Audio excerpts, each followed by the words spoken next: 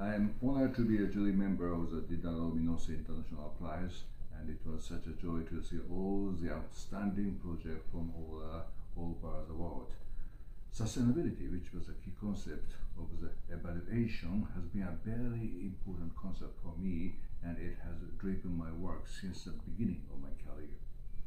How to make architecture sustainable is a difficult question, and there is no single universal answer to it. You need to come up with a different answer in every project you work on, depending not only on location, program scale, but also culture and time.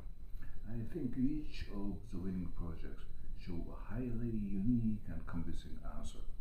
Congratulations to the winning project, and thank you for inviting me to become a part of this important project.